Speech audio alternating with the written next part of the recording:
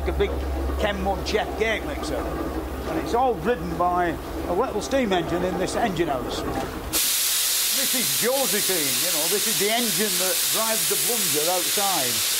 And it took me and my assistant about 6 months, 7 months to restore it. You know, we pulled the thing to bits and carted it back to Bolton and restored it all and brought it back here. And here it is now, driving all the machinery in the pottery. And that thing you can hear making the noise next door, that's a boiler. You put a bit too much coal on, it's blowing out. As far as we know, this is the only example of a steam-driven potter's wheel in existence. In some industries, steam power never replaced water power. Wheel Martin China Clay Heritage Centre is in St Austell. Here at Wheel Martin, this really is one of the best examples that you could find of a water wheel moving things around on an industrial site. I mean, how long has it been here, Terry, doing this? This 18-foot wheel has been here since about 1902, and it was pumping slurry around the site right up until 1962. It picked up slurry from the pit, and using those pumps down there, pumped slurry to where it was required. This is it. Technology from a long time ago. This is the core of the business here. Yeah. The tail end of that water wheel power supply. Yeah, I like how it does a bit of a shudder when it goes into reverse. Yeah.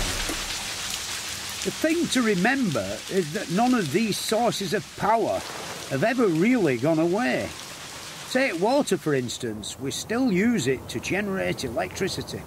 Well, here at Festiniog Hydroelectric Power Station, this lake behind me here, there's a 1,000-foot deep, 14-foot diameter shaft under that building over there. And when they pull the plug out, down goes the water and works a water turbine 1,000 feet down the mountain.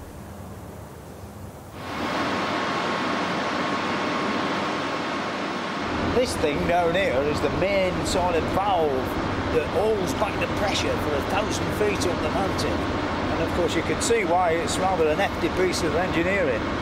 Don't know how they do when they want to change a washer, but, you know, with all that pressure up there. And of course when it opens, the water comes down and through to the water turbine and generates the electricity.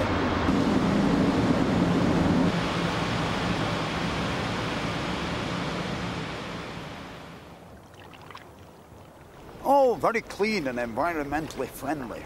They've really come full circle, you know, all these wonderful new windmills that rather look like aeroplane propellers going round.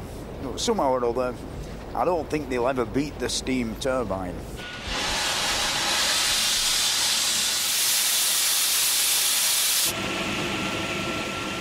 This lot here, it all works full bore, you know, and you can drill a 2.5-inch hole through an iron bar, or you can forge a big lump of iron 2 inches square, or saw a piece of stone in half a foot thick. So I don't think I've done so bad really out of the junk that would all have gone into the scrapyards, but for me.